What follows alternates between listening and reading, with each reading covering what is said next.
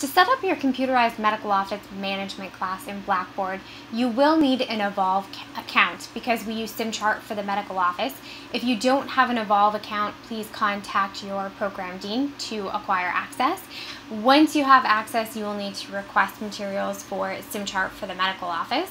And we use a new course link for each term we teach the computerized medical office management class.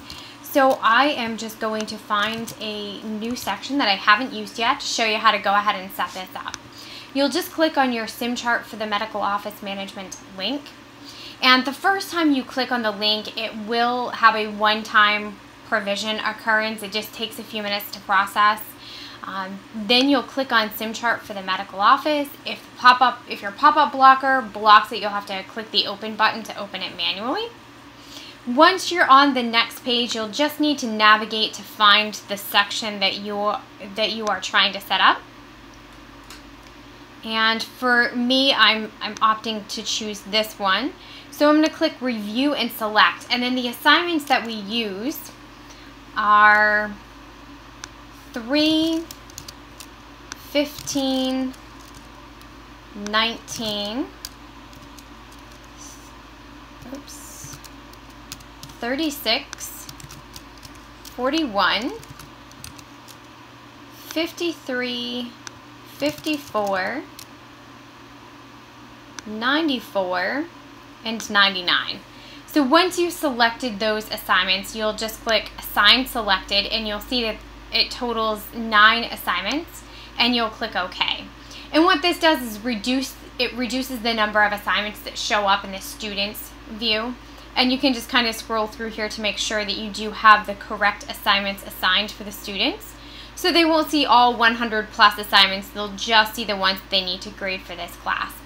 Once you've done that, your sim class in SimChart is set up.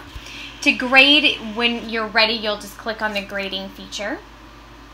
Then what I'm going to do is copy my course ID because the students are going to need this to register for the class.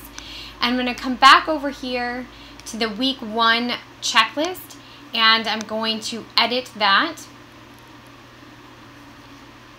And then you will paste your course ID, and you might want to highlight the text there by using one of these options, or change the color or change it to bold, and then click Submit.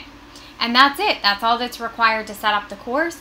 To grade the items, you will need to grade the work individually in SimChart using that grading tab that I showed you.